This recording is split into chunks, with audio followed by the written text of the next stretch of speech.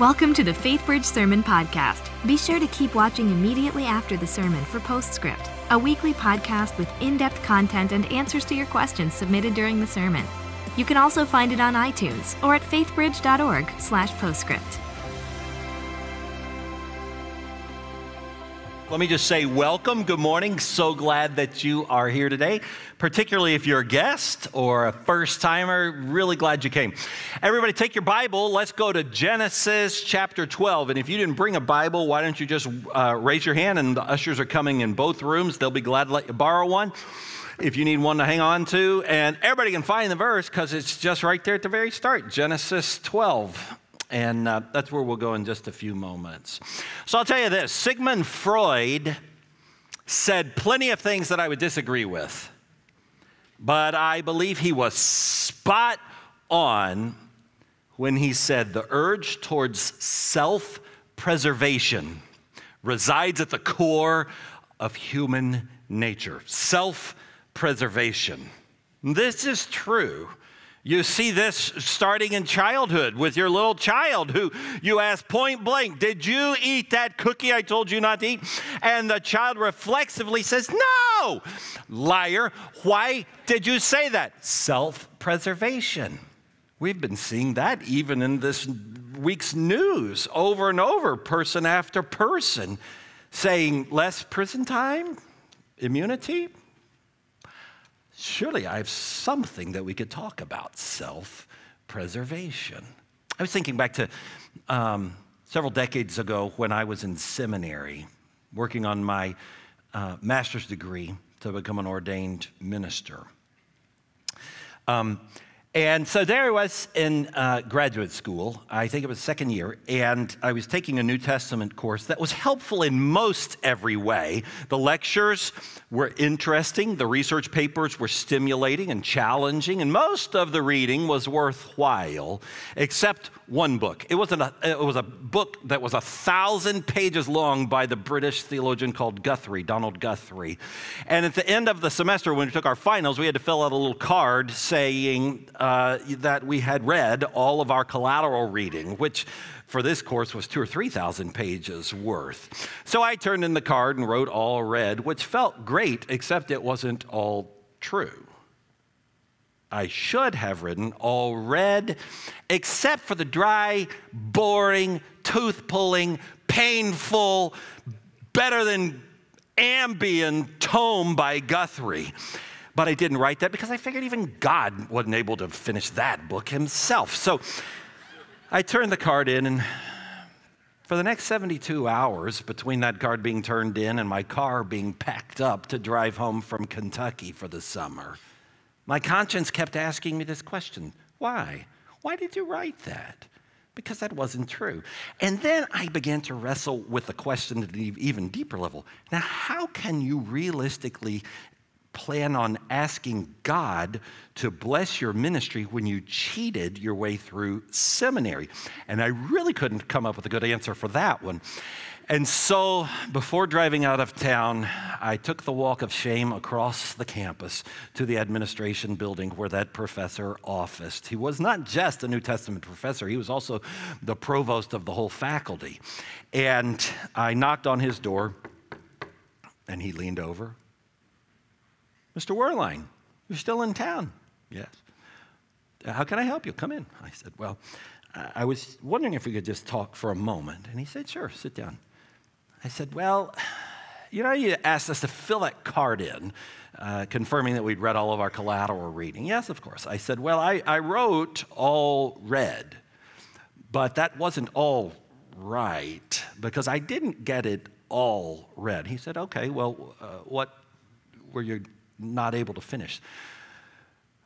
The Guthrie book.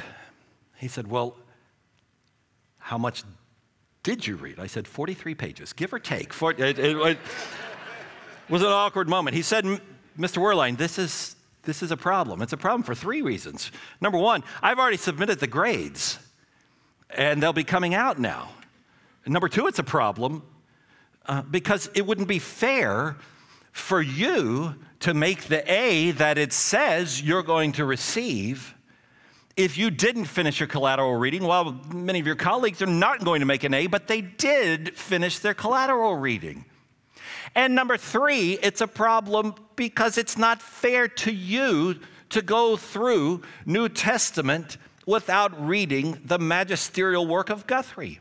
On that one, I was willing to concede. Sometimes life just isn't fair, but I didn't say that. Now, I suspect that as I tell that story, I'm probably not the only one who's ever done a boneheaded, dumb thing like that in a moment of stress.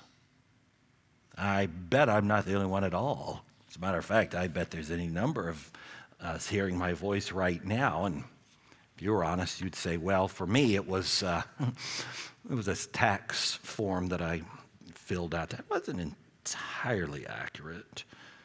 Or maybe it was an expense report that you turned in that had a little fudging on it. Or maybe it was something that you told your spouse or your child or your parent. It wasn't entirely true. What I'm trying to illustrate is in these moments of stress, left to our unsanctified selves, all of us will always grab the wheel and swerve off in damnable directions to preserve ourselves, to preserve our identity, to preserve our reputation. And this is exactly where we're going to find Abraham, whose life we started studying last week in our new series, Path to Purpose. Now, you remember last week we got Abraham off to a good start because he's just had this life-changing encounter with the one true God. He's met God, and it is real, and he's heard God say to him, I'm going to do a new thing to you, and I'm going to bless the nations through you. And this is revolutionary for him because he's old and he doesn't even have any offspring yet. So he's had this amazing encounter, and God has said, but to get things rolling, you're going to move. I need you to move from Ur of the Chaldeans through Haran, not Iran, but Haran, and then into the promised land, northern Israel, called Canaan. Get on your way. But he hadn't made all of that clear. He's just saying, I'm going to show you as you go, where you go. So Abram and Sarah, remember, first their names are Abram and Sarah. Later it's going to be Abraham and Sarah. But at this point, their names haven't been changed. So they start moving. And don't you know, as they're following with God and walking along with God, they're imagining, what is the promised land going to be like? What is this place going to be? And I wonder if it's like this. And you know how it is when you're maybe going on a vacation and you're like, what's it going to, and then you get there and it's like, whoa, this is not like the pictures, you know? And so they're going there and everything is going along great until we get to verse 10. Chapter 12, verse 10. Let's look at chapter 12, verse 10 together. Now, there was a famine in the land, and Abram went down to Egypt to live there for a while because the famine was severe. And as he was about to enter Egypt, he said to Sarah, his wife, I know that you are a beautiful woman, and when the Egyptians see you, they're going to say, this is his wife. And then they will kill me. But then they'll let you live. So, say that you're my sister so that I'll be treated well for your sake and my life will be spared because of you. And when Abram came to Egypt, the Egyptians saw that Sarai was indeed a beautiful woman. And when Pharaoh's officials saw her, they praised her to the Pharaoh, and she was taken into his palace. And he treated Abram well for Sarai's sake, and Abram acquired sheep and cattle and male and female donkeys and male and female servants and camels. Now let's just stop there and evaluate where we are at this point. Okay, so the promised land of Canaan was nothing like what they'd been expecting. There's famine going on, so picture dry, crispy, dead.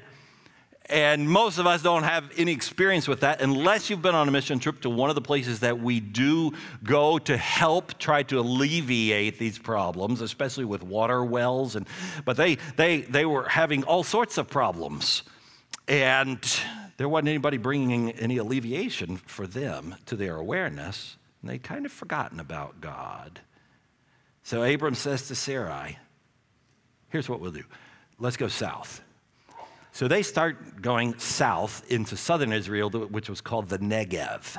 And they're going into the Negev, but it's not getting any better. And so they get into the Negev, and then he says, well, let's just keep on going southward further, and we'll just go all the way down to Egypt, because I know they got the Nile River, and there's water, and they must have some sort of, produce that's coming out there, and then we'll have food, and that'll be a better place for us to live. And that'll be a great thing. Until they started getting near to Egypt, and then he starts thinking to himself, wait a second. I tend to forget my wife is middle-aged, but she is still beautiful. And when these strangers in a foreign land see her, they're going to pick me off so that they can take her to themselves. They're going to kill me. So he says, here's what you're going to do. Honey, what do you do? When they say, are you married to him? You say, no. Say, I'm actually his sister. Because they won't kill me if I'm just the brother. And so that's the plan, and we'll figure it out from there, he essentially says. Now, let's just pause here for a minute and ask a question that scholars have asked in commentaries. Do you think that, well, first of all, do you think that they would have starved had they stayed in the promised land where God had led them? No, not to death, they wouldn't have. The film can't end there, because we already know that God has said, I'm going to do a great thing through a new nation, and bless the nations are going to come through your offspring. The movie can't end with you dying of starvation. No way. Let's give him the benefit of the doubt. He's just using the best practical wisdom that he can muster up, given the circumstances of famine. We'll go to Egypt. Would God have allowed him to get killed in Egypt? No. He's told Abram, those who bless you, I will bless. Those who curse you, I will curse. He's already given him these promises. But Abram hasn't even remembered any of this. And that's an interesting thing to notice as well. God doesn't turn up in this passage. Who did he not ever consult? He never consulted God before they did all of this, going south into Egypt and coming up with this plan. It was a creative plan, but it was a deceptive plan. It was a half-truth. You know what a half-truth is? Half-truths are words that are true put together in a way so as to deceive. True words used to deceive. Now, technically, she was his half-sister. They had the same father, Genesis 20 tells us in verse 12. Different mothers. But this was not honest.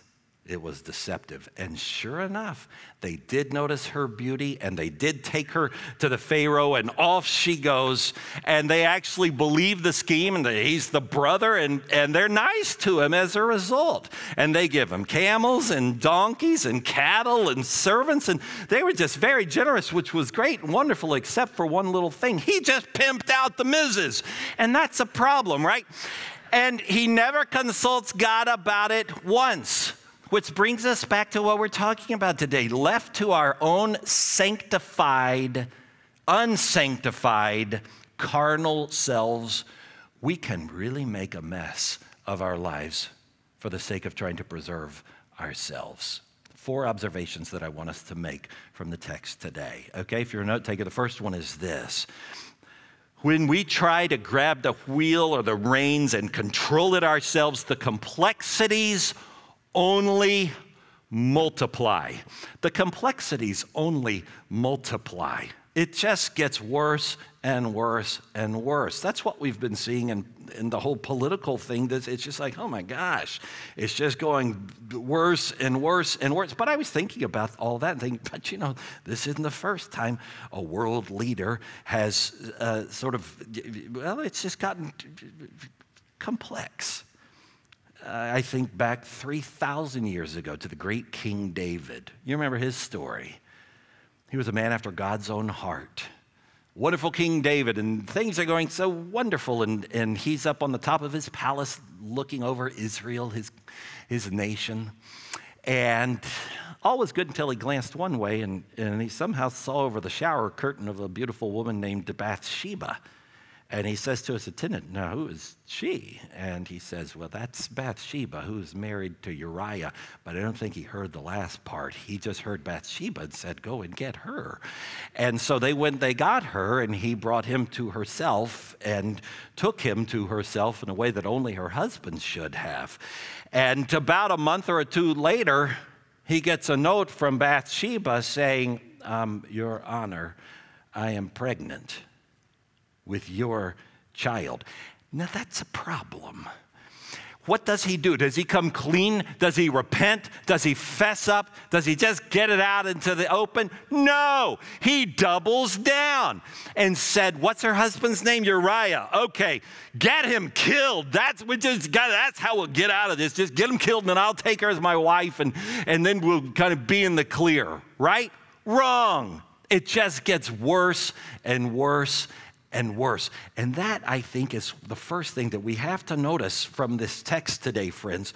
If we're trying to manage our own reputation, if we're trying to manage our own identity and preserve ourselves, it's just gonna make it worse and worse and worse.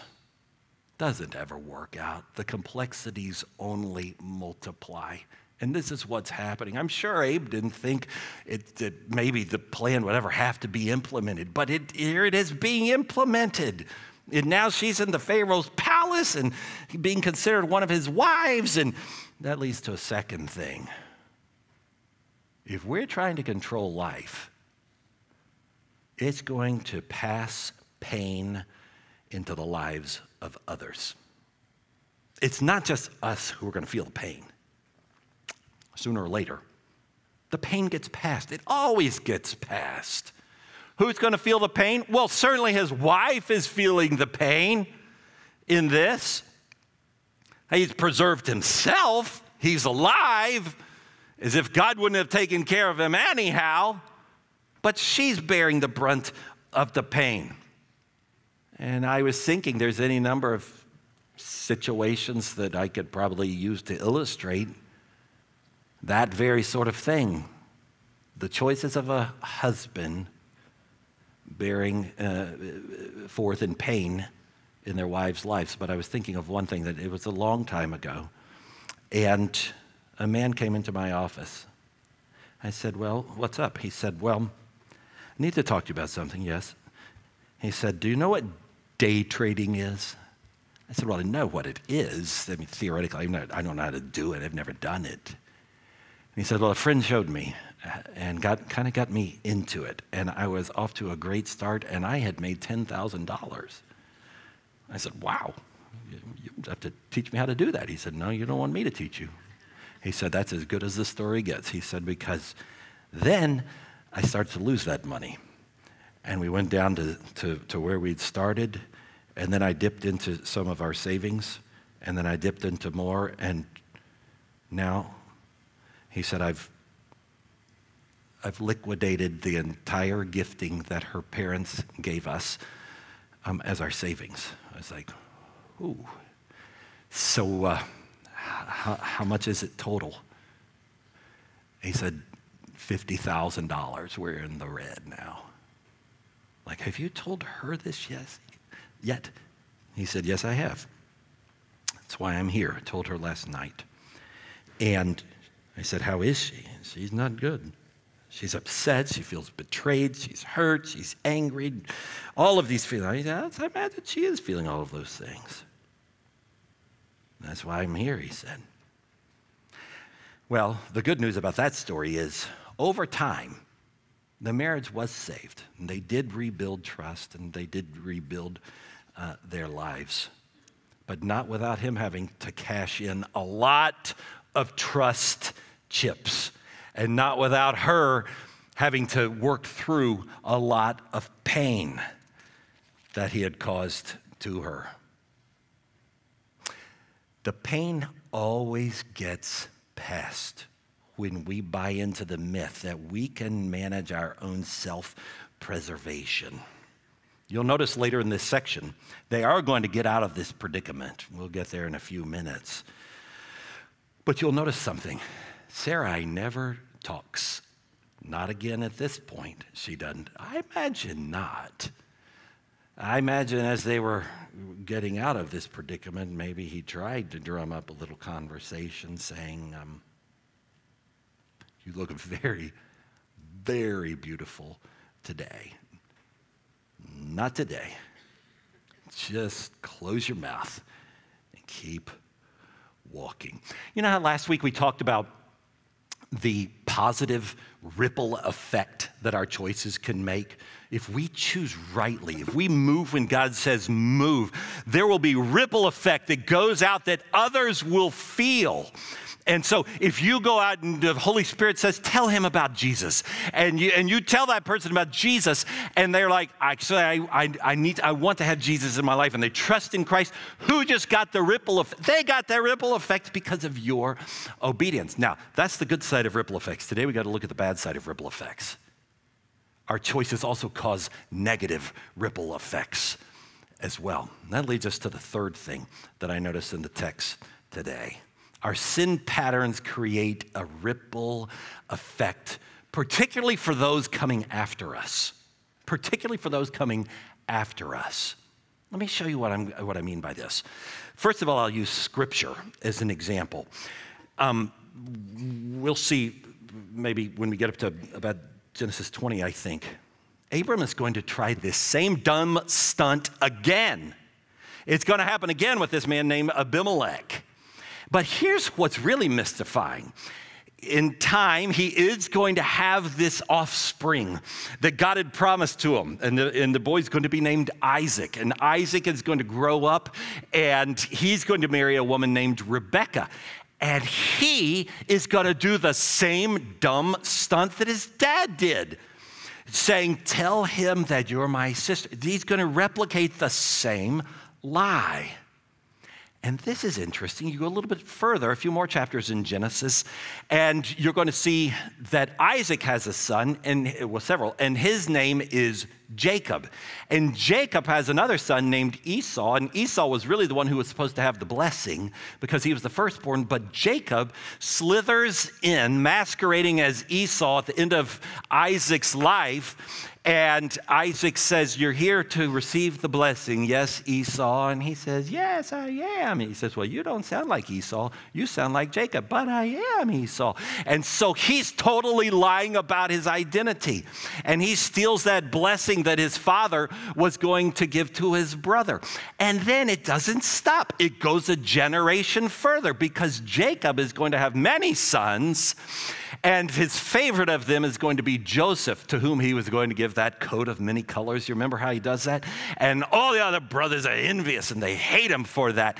And so finally, their envy gets the best of them. And what do? They come up with this scheme to get him, Joseph, sold off into slavery in Egypt. And then they take that coat of many colors, and they dip it into the blood of an animal. And there was no DNA testing back then, and so there was no way to verify. And they take the blood-saturated coat home, and they give it to their father, Jacob, and they say, oh, Father, the son whom you love was killed by a wild animal.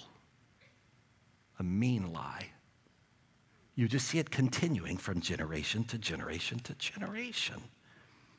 Now, let's make it real practical. You're like, yeah, that's interesting, but I don't know if I really see that. Yeah, no, stay with me. Have you ever said to your child something like, tell them I'm not here. I'm not here. Now, why do you do that? And then the next day they look at you and just as plain as day say, I already did my homework. Why does that shock us when they say that? They picked up something we're modeling for them. Don't you see?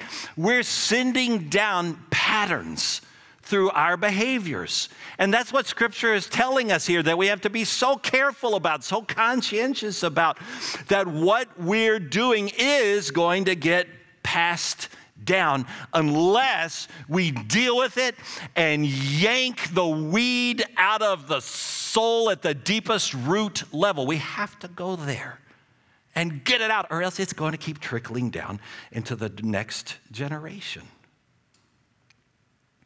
Because our sin patterns, they do repeat themselves. Otherwise, over and over and over. Now, let's go on and finish up for today's text. Verse 17 is where we left off. But the Lord inflicted serious diseases on Pharaoh and his household because of Abram's wife, Sarai. So Pharaoh summoned Abram and says, "What have you done to me?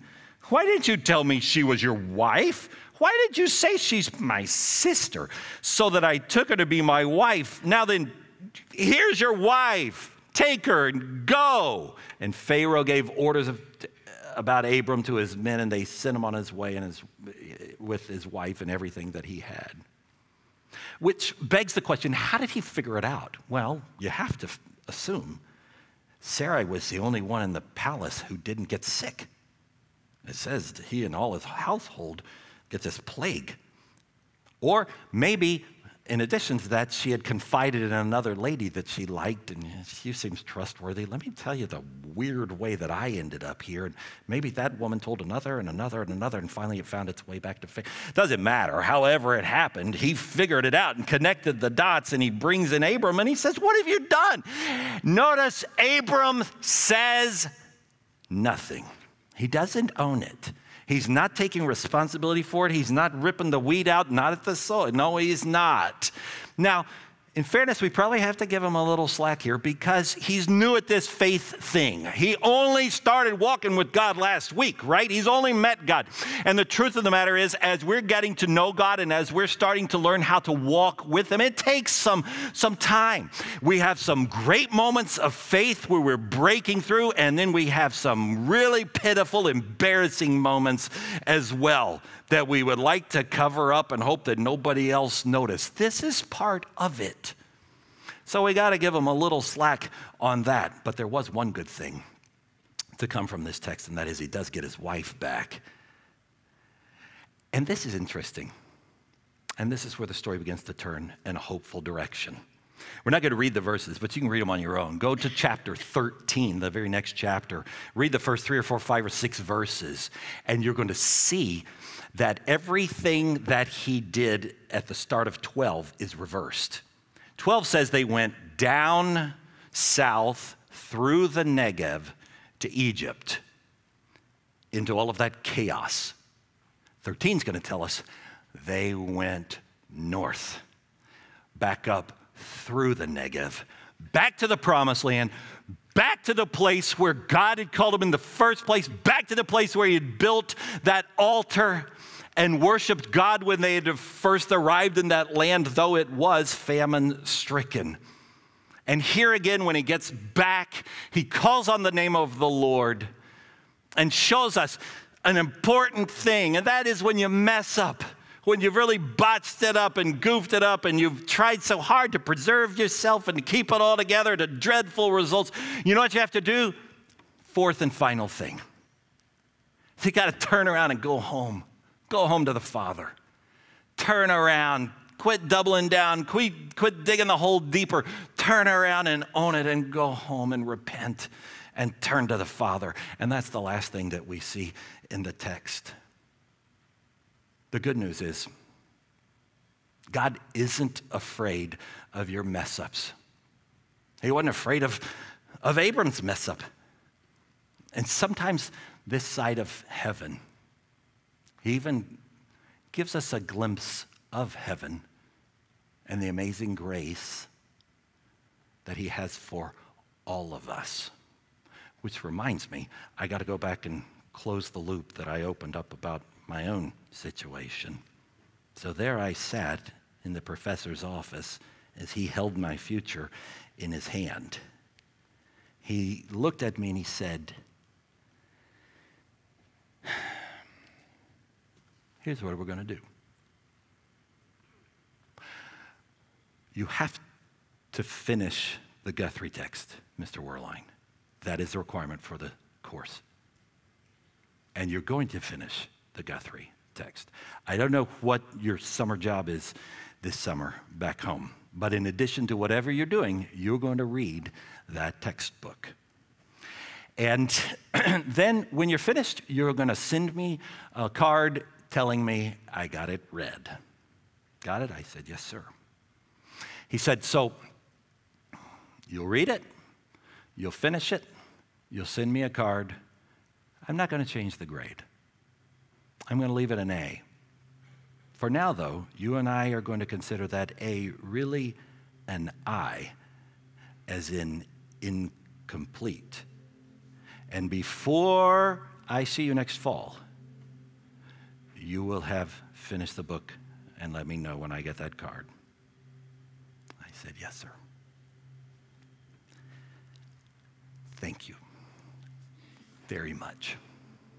It was a foretaste of God's amazing grace for all of us. The good news is, friends, that no matter where you've gone, no matter what you've done, no matter what consequence you find yourself having to deal with, and it might be more serious than the consequence I had to deal with, the good news is God is not finished with you yet, but he can't use you until you get back on his path to purpose. He can't do that until you own it, until you fess up, until you get real and honest and say, I've been phony. I haven't been telling the full truth. It's been a half-truth at best. But I want to be right with God, and I want to be right with other people, and so I'm coming home, and I'm coming clean, and I want you to do a work inside of me. And we know that he has this amazing grace for us because of who was going to come several generations further.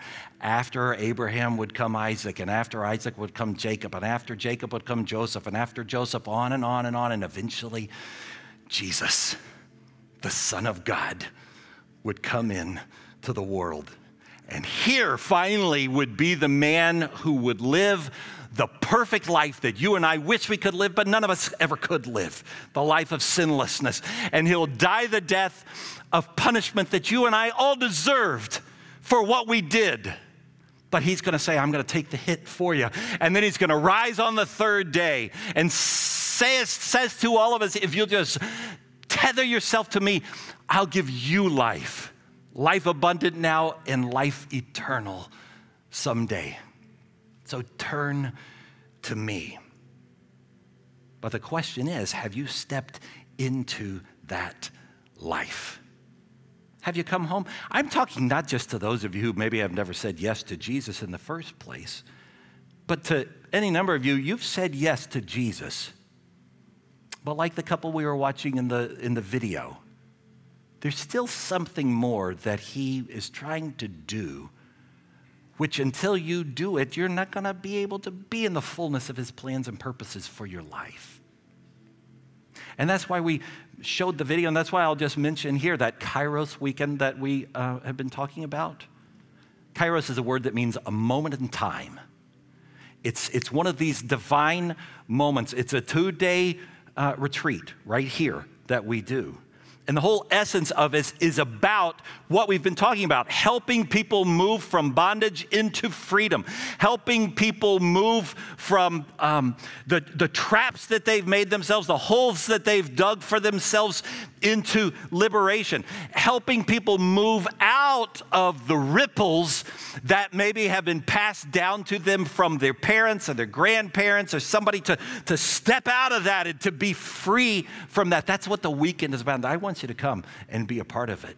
It's going to be September 21 and September 22. That's a Friday and a Saturday. The Friday, you're like, I work. I know. This is so important. You should take a vacation day for it.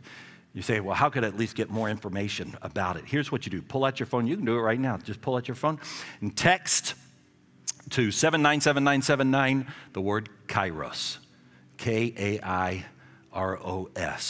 Just text that and it'll send right back to you the information, and you can move forward as the Spirit leads from there. I want you to step into freedom. I want you to know the fullness of God's plans and purposes for your lives. I want you to experience firsthand the grace and the hope and the life that He has for you. And so we don't have to wait until the Kairos weekend. Let's start right now. Let's come to Him. We're going to have some prayer time. We're going to have some prayer time in both Center Court West and Center Court East. I'm going to be in Center Court East. Pastor Dan's going to be in Center Court West, as well as some prayer partners in a few minutes. And I'm going to invite you just to come and make an altar of these steps up front. You can just come as you feel led, because maybe something we've talked about has been brought to your mind. Maybe something that you need to confess to the Lord. Maybe you're like, I don't have any really great confession, but I just want to make sure that I'm fully surrendered to God, and I want God's blessing, and I want His anointing upon my life. And we'll have prayer partners that can even pray over you if you would like a prayer partner to pray with you about it. Or maybe you have a loved one. Maybe you have a child or a spouse or some other loved one who's gone far from God. As one couple came up and told me, and they said, all 4 of our children are far from God, all 4 of them. And we just want to pray that they would come back to God. And maybe that's who you would be praying for today. So we're going to have some prayer time in both rooms. Before we do that, let me just pray for us now together. God, thank you. Thank you for the life of Abram. Thanks for how your word doesn't shave the rough edges off the corners of the pages, but tells us all the good and the bad and the ugly, because roundaboutly that gives us hope to realize that Abraham really was every man and every woman. We just like him. Friend, in the quietness of this moment, I just want to invite you right now. Ask yourself, search your own heart right now, and just say, Lord, is there something that I need to deal with? There's some part of my life that is not yet surrendered, that I need to surrender.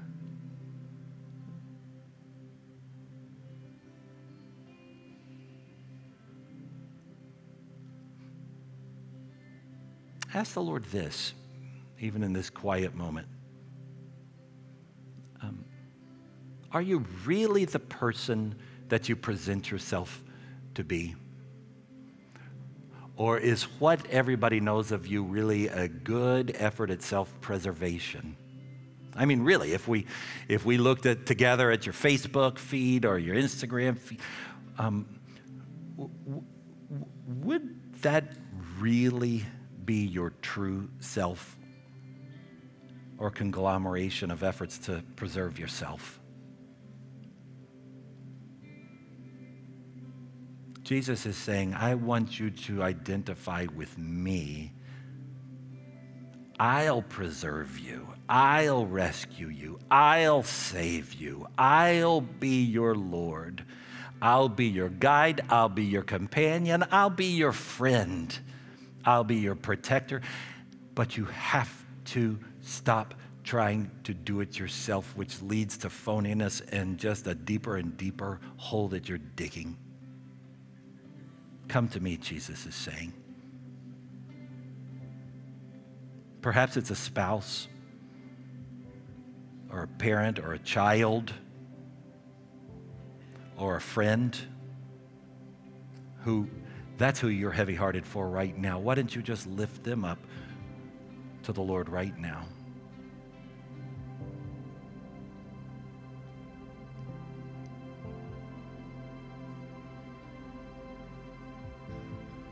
Lord, my prayer is that you would throw open the windows of our souls, throw open the doors of our souls, so that the light of your life and joy and forgiveness and grace and hope in future can come flooding in.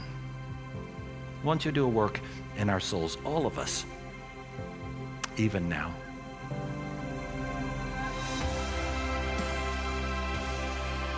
Welcome to Postscript. Here we hope to answer your questions and help you dig deeper into the messages and sermons at Faithbridge by talking with the teacher of the day.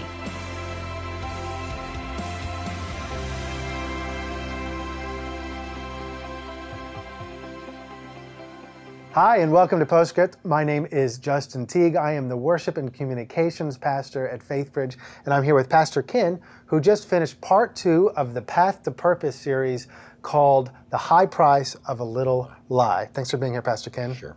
We've got 2 questions that have come in since you just finished preaching, and the first one is about something you mentioned in the sermon. Can you explain how it is okay that Abraham could be married to his half-sister? Yes, because that ain't okay.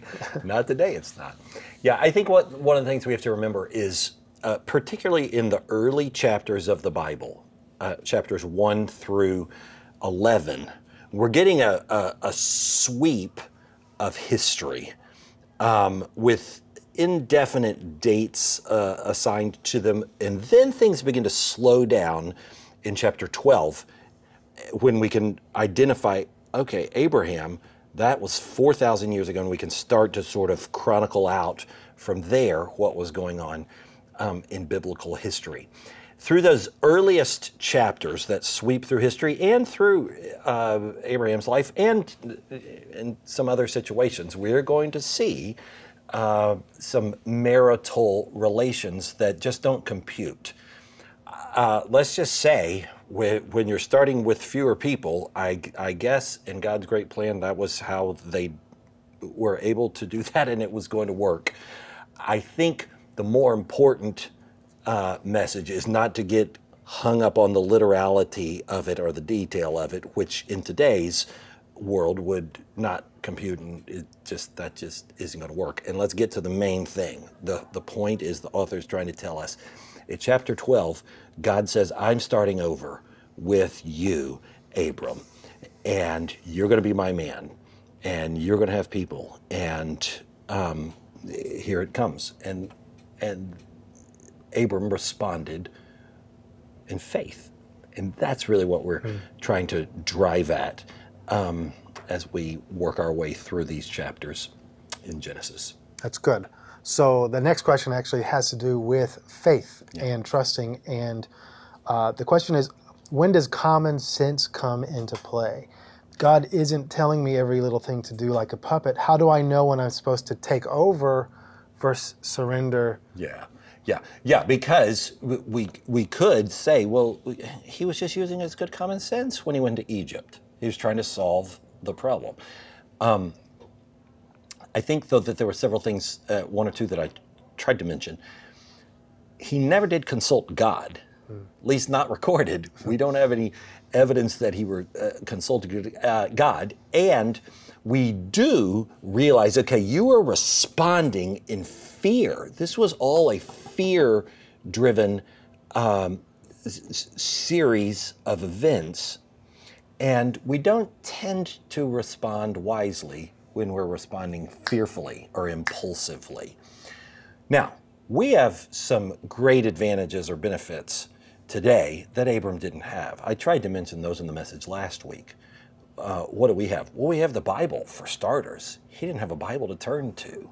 And he just met God, and there weren't a lot of people meeting God back. I mean, we're kind of starting, the story. Mm-hmm. We have the Bible. We have friends who also know God, who have a personal relationship with Jesus Christ, the power of drawing near to a brother or a sister or 2 or 3, who not just are going to tell you what you want to hear, but really are going to try to discern and pray, and they're going to search God's word with you. So we have these advantages. We've got the Bible, we've got community, and the presence of the Holy Spirit, which Abram did have. It was, he was just getting used to what's it feel like to follow God, and so that's why I tried to say towards the end, we had to give him a little grace. He was new at this. I think, though, that's what I would say, because we do have to use our common sense, and we don't get sort of these face-to-face, earth-shaking encounters typically with God as he was doing back there at the beginning. But we do have all of these tools, and so we lean into those. That, along with our wisdom, gives us the courage to say, okay, this seems to be where God is leading us forward now. That's good. You know, one of the tools you mentioned, the biggest one you mentioned as an action step was the Kairos conference, Yeah. which part of the theme is moving in faith rather than in fear. Yeah. Earlier this week, you and I were talking about how there has sometimes been a misconception about the Kairos conference, that it's more of an emergency room for the worst of the worst. Sure.